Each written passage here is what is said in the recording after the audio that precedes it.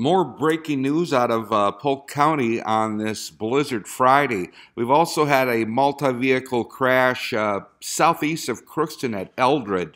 And it didn't sound like emergency vehicles were even able to get to the scene. I just talked to a farmer who was near the crash scene and was going to try to help out. He got a call from one of the people involved in the crash.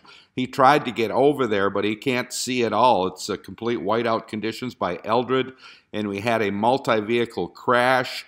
One of the women in the crash reported to this farmer that she thought she may have saw an ambulance arrive on the scene, so we're not sure exactly what's happening out there yet. And now at 12:13 p.m., just got a message in from someone who's been talking with one of the crash victims, and